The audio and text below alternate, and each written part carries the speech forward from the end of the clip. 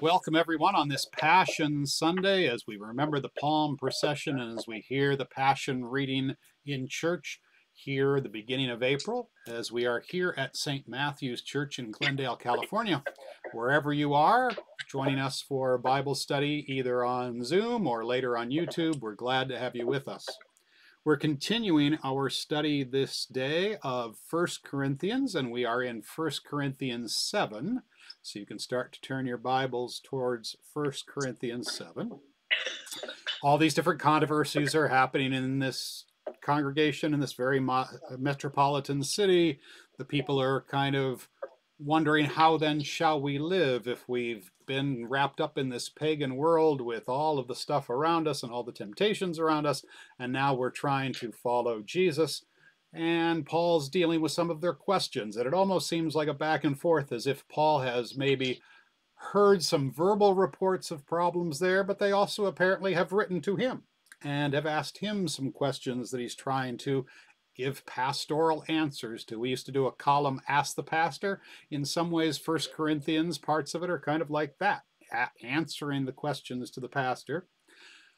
And in this section, in the middle of chapter 7, middle to end, actually, we're near the end of chapter 7, Paul's dealing with family life. And that's where we had left off last week.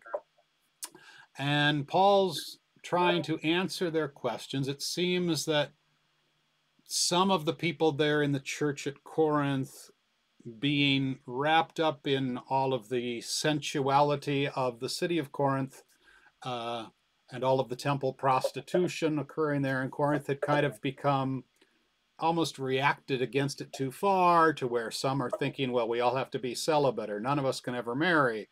And Paul's wrestling with these questions now of how then do you live? And he's trying to tell them, yes, we need to follow Jesus, but he's also trying to pull them back from going too far in some things and throwing everything out as if you're not going to be living in this world anymore. And he's encouraging them to live certain lives, but he's also being very practical in his pastoral advice. Some things he's saying he received this from the Lord when it comes from marriage. Jesus had restated Genesis basically as Jesus taught about marriage. And then Paul adds just some pastoral wisdom, and that's kind of what, in a sense, all Christians, and especially pastors, are supposed to do, is apply what we have from Scripture to particular cases. And that's kind of what Paul is doing at this point, is that pastoral, practical theology and application. Paul told us last week that if he had his druthers, people would stay unmarried. And that seems like, well, maybe he is condemning marriage, but then he's clear that he's not doing that. He simply wants to say that he can kind of foresee what's coming. Not prophetically in a sense, but he can see how things are unwinding there in the Roman Empire at this time, and the pushback and persecution that is happening towards some of the Christians. And Paul's warning them that persecution is coming, and family entanglements will make persecution more difficult for you. And so he kind of says, if you can stay single, you are going to have fewer worries. It's going to be easier on you to go through this. Not that persecution would be easy for anyone, but it's different when you're not having to worry about spouse and children and taking care of them in the midst of intense persecution. And that's where we're going to pick up today. And we're going to pick up at verse 32. I'm going to go back to verse 25 and catch us up with this section. So I'll be reading at 25.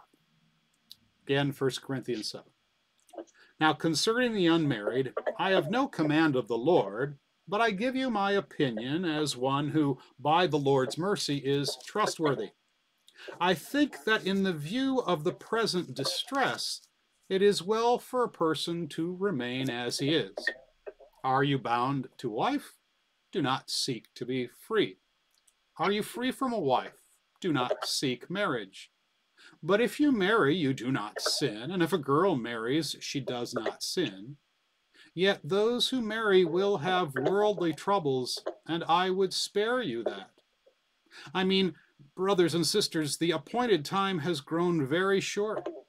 From now on, let those who have wives live as though they have none, and those who mourn as though they were not mourning, and those who rejoice as though they were not rejoicing, and those who buy as if they had no goods, and those who deal with the world as though they had no dealings with it. For the form of this world is passing away. You might see those last few verses there as he's not commanding these things. He's almost using metaphor. He's using figure of speech that as we see that this world is passing away, that things as we know it are kind of falling apart, we want to unwind ourselves from some things, don't focus so much on some things, and start focusing more on the kingdom and how things are wrapping up as we approach the end times, in a sense. So then he's going to continue with this thought from 30. What version are you using? I was reading the RSV. Okay, thanks. Let's pick up then with Carolyn with 32. I want you to be free from anxieties. The unmarried man is anxious about the affairs of the Lord, how to please the Lord. So I don't want you to have all of these other worries in your life. I don't want you to have to be distracted from your care of the kingdom. And so he makes the point that the unmarried person can focus more. And we talked last week about Paul seems to be that at this, well, we pretty clearly Paul is unmarried at this point. Whether he's always been unmarried, that seems a little odd with some things in Acts. Perhaps he's a widower at this point, though he doesn't talk about that. But in the ancient world, when people died so much more often in an era long before antibiotics, you had a lot more widowers and widows at young ages, so that's a high possibility. He's saying that they can focus on this. And I mentioned last week that in the Eastern Orthodox tradition, it's okay for pastors to marry, but if you want to become a bishop, you have to be an unmarried pastor, with that idea of there are more distractions and more worries that you don't have time to care for a family. Verse 33, he continues the thought, Clara. But he that is married careth for the things that are of the world, how he may please his wife. So what he's saying is, if you don't have these other distractions, you can focus on the kingdom more.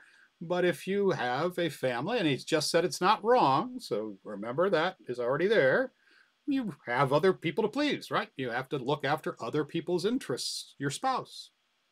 34 gives a longer recitation into that. Dalton, are you actually with us or no?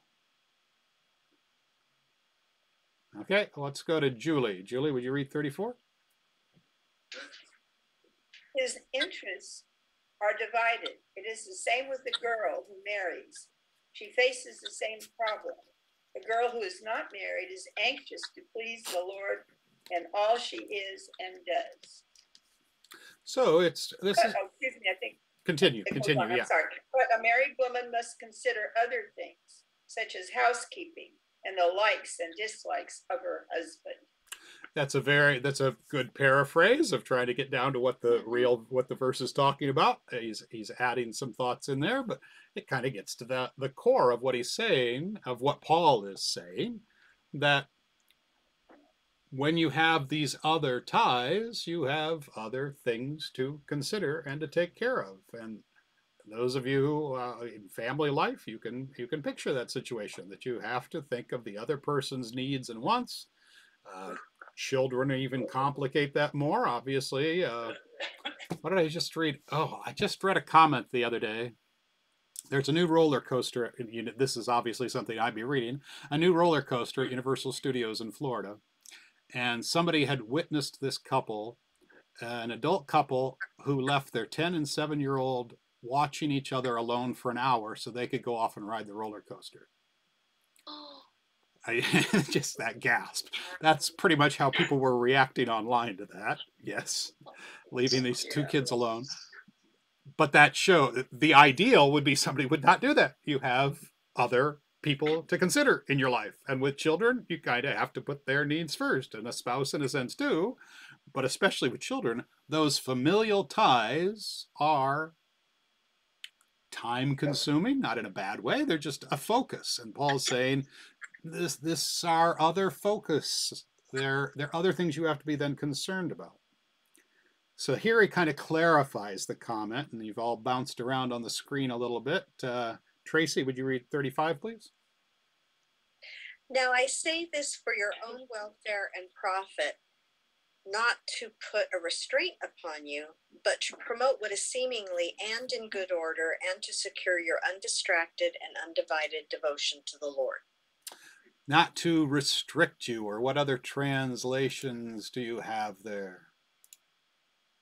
Restraint. Restraint. Not restraint, okay. It's actually, it can be not cast a snare. And the word actually means, if you've seen, oh, you see it in cartoons sometimes, or I suppose even not just cartoons, but yeah, can you picture like a lasso on the ground? You ever see where they tie a tree branch to catch an animal and it snaps and it gets them around the feet and then it hoists them up in the air? That's the word here that he's using, is that type of snare. I'm not saying this to ensnare you, like I'm trying to trap you into or force you to live this way. That's not my point, he's saying. I'm simply trying to encourage you to have an undivided attention for the Lord, to attend upon the Lord without distraction. So there's nothing wrong. This is perfectly normal. Some people are given this gift, some people are given another gift. But when we move into this time of anxiety and persecution, it's probably easier on you not to do this. But I'm not trying to trap you with my words. I'm not trying to force you into anything. Jean, would you read 36, please? If anyone thinks that he is not good behaving properly toward his fiancée, if his passions are strong, and so it has to be, let him marry as he wishes. It is no sin. Let them marry. I mean, that almost sounds ridiculous to us, right? Oh, go ahead, marry your fiance. That's not sinning. Well, of course that sounds. But remember, he's apparently answering a question from people who have gone too far the other way, thinking, oh, well, and we're talking arranged marriage back then. This marriage should be arranged, but now I'm supposed to be following Jesus. Maybe I'm not supposed to get married. He's saying, no, that's not the point here at all. Go ahead, get married. Verse 37, Judy H. But whoever is firmly established in his heart, being under no necessity, but having his desire under control, and has determined this in his heart, to keep her as his betrothed, he will do well. And can you go ahead and read 38 also, Judy? Oh, sorry. So that he who marries his betrothed does well, and he who refrains from marriage will do better. No, I added 38 there, so Okay. just because the thought goes together. So he's basically saying, if you're going to get married, that's fine. If you're not going to get married, that's fine, and you'll probably have less trouble, but he's not condemning either one. And again, this seems so basic to us that when people read 1 Corinthians, they'll sometimes go down a rabbit hole of Paul being anti-marriage or Paul being anti-woman or different things. Read the context that he's dealing with. We're going to enter a period where some of you are going to have some pretty horrible times. And if you're also having to worry about how others are going to be falling prey to this persecution, I'm simply trying to save you some gray hair, we might say today, right? Maybe not in this room, but that's kind of his point, is I'm trying to save you some worries that in the present distress, in view of the present distress. Then Pastor Keith? Yep. Isn't it? I think it's really interesting that these people are thinking so much about all this stuff and going into such detail in their thoughts that they would come up with all of these minuscule issues that he is now addressing. I just think that it kind of shows that at least they were really taking it seriously and really thinking about it. Very true. Yeah, they are obviously, I mean, there are problems there in Corinth, and they've got problems, and we heard about the one guy who's kind of a real problem, but it seems like a lot of people there in the church in Corinth are really trying to struggle and decide how should we live. That really is important to them, and they're really trying to. Wouldn't it be, I mean, we certainly don't, but wouldn't it be fascinating if we had access still to this day of the letter that was sent to Paul? right? That what he's responding to. Of course, we don't. Last night was ABC's annual telecast of the Ten Commandments. Anybody watch? Part of it. I usually, whenever it's on, I pop in the DVD because I don't want to sit through all the commercials and stay up till midnight when I have to be up at 6 a.m. the next day. But I did watch last night, starting earlier. And I don't know if on the telecast, did anybody watch the telecast from the beginning? No. Okay. And watch it. So the way it was shown in the theaters and the way it is on the DVD, which I don't know if ABC did, but on the DVD and in the theater, it begins with Cecil B. DeMille coming out from behind old theater curtains and kind of giving an introduction to the film. And we've used it once here for Wednesday classes. And so some of you may remember Cecil B. DeMille comes out, gives his introduction, and he says, I know this is a little odd for the director to begin the film by coming out and talking to you. But he's just kind of like talking about what the film is. And in that introduction, he talks about the inspiration for the film. And he says some of these things we get from the Bible, and some of these things we get from historians. He mentions Philo and Josephus in particular. And then he says, and that's why I bring this up, he says, the reason is they lived, Philo at the time of Jesus and Josephus just shortly after Jesus, and they had access to documents that we don't have today. And that's probably true, that as they wrote their histories, there were still copies of documents which have been lost to history that we don't have. And so that's why when DeMille puts the film together, he looks at scripture as his primary source. And then in the credits, the very end of the credits is based on the writings of Philo, Josephus, Eusebius, one other, and then a new frame and the Holy Scriptures in very fancy font. So that's the ultimate authority that DeMille is using. But he also took ideas from these others because they had this source material. Wouldn't it be cool if we still had that source material in all those cases, but especially here? Some scholars posit that many of those things, maybe not this letter, but many of those ancient writings were at the Library of Alexandria, which is lost to history. And there's different theories on that. Probably the most prevailing is that Julius Caesar ends up setting fire when he's trying to exercise his control over Egypt, and all of that is lost. There is, if you've been to Epcot in Disney World, the Spaceship Earth, the big round ball that you always see, the golf ball. The ride that's in there is narrated by Judi Dench, and she talks about that in the ride. And then she mentions that some of those lost pieces were preserved by certain Jewish and Arab scholars. And so some things we do have through them, through traditions, but most of it was lost. That was a long way around too. Wouldn't it be cool to have all those documents from the past? And we could see what really Paul is addressing. But yeah, obviously the people are very serious. Okay, Mr. Acolyte, why don't you read verse 39, please? 39. A woman is bound to her husband as long as he lives. But if her husband dies, she is free to marry anyone she wishes, but he must belong to the Lord. Now here he's going to give some marriage advice. Marriage in the first century is not marriage in the 21st century. It isn't the same as far definitions or understandings or economics or many different things.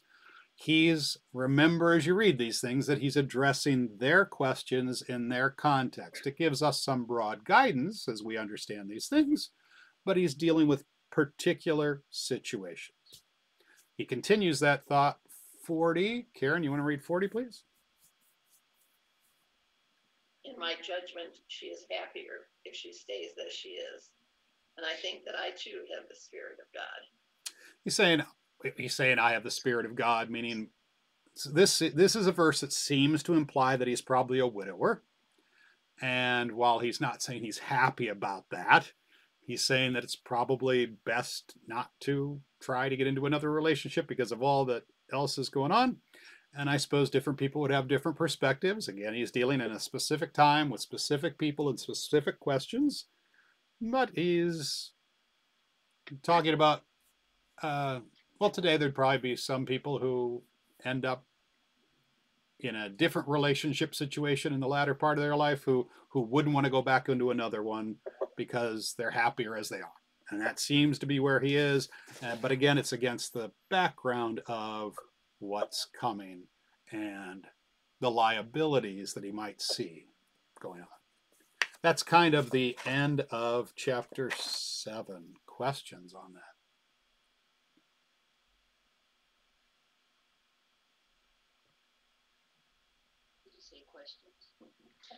I asked for questions. My Bible, it says in verse 36, instead of fiance, and that it says virgin daughter. That's closer to, let me pull the Greek out. I assume it's Parthenu, but let me check it.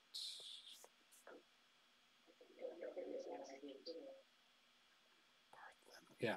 So it's the same word that is used by Matthew, Luke to describe Mary, Parthenon. If you think of the Parthenon in Athens, same root word here. The Parthenon is this temple to Athena. It's debatable how to translate it at times. It can be used in the sense of a virgin, but it's literally more like young woman. But understand that in the first century, they wouldn't have made a distinction between those two things the way that we might today. Okay. Does that make sense? Without me having to go into graphic detail to explain that their customs and standards were a little different back then, that the one would be assumed to be the other in the first century. It wasn't always true, of course, any more than it would be today. Well, probably more so than today, but it wouldn't always be true, but it would be assumed to be true. And especially in Jewish culture, you'd have real ramifications when it wasn't. And not just Jewish culture. There were others that were, in the rabbinic tradition, the way it was often handled was you would assume a young man couldn't control himself, and so there were options, but young women didn't have options. For a young man, those options were prostitution, or some rabbis would go so far as to say any non-Jewish girl was kind of fair game, but you weren't going to marry one in the end. But women were assumed to have no option until their wedding night. Make sense? Mm-hmm. Yes. Yes. So don't read too much into the word virgin there, other than to assume that it's probably better translated young woman.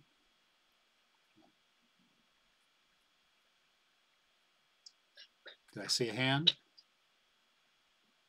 No?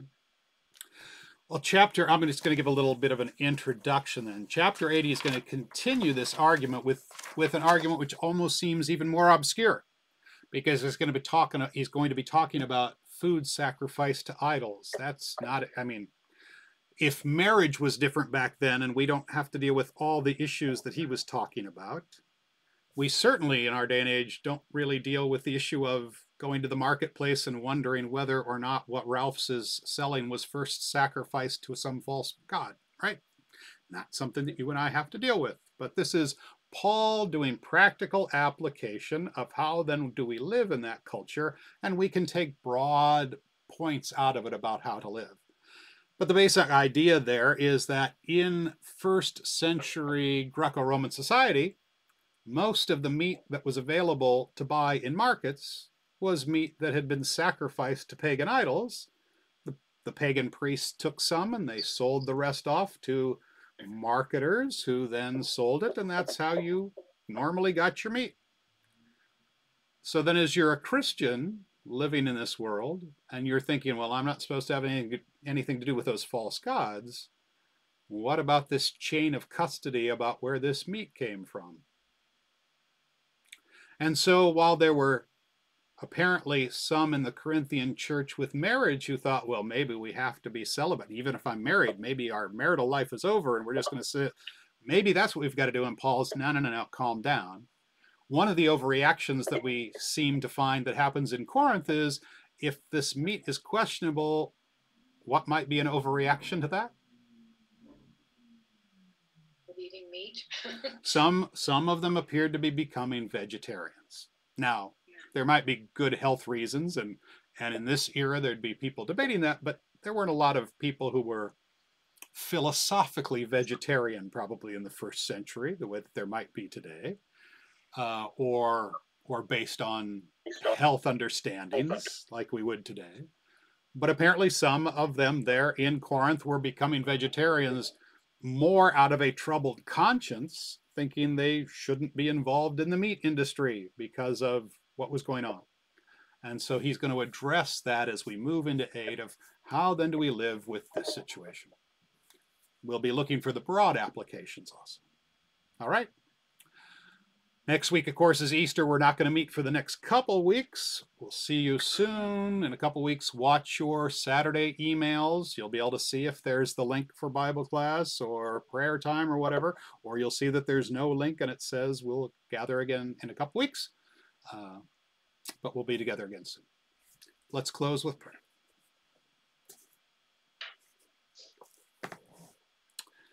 Jesus' suffering and death unites us in the hope of resurrection. In resurrection hope, we now pray. We pray for the church, that the sacrifice of Jesus may be celebrated everywhere. God, receive our prayer. God, receive our prayer. We pray for the sick, that we may be open to the blessings that Christ has won for us and share them with all. In faith we pray. God, receive our prayer. God, receive our prayer. We pray for the poor, the oppressed, the afflicted, that the power of the cross will give them hope as they see it active in our compassion and concern. God, receive our prayer. God, receive our prayer. We pray for our faith community wherever we might be, that we will journey with our Savior during this Holy Week, from the upper room to Calvary and to the empty tomb. God, receive our prayer. God, receive our prayer.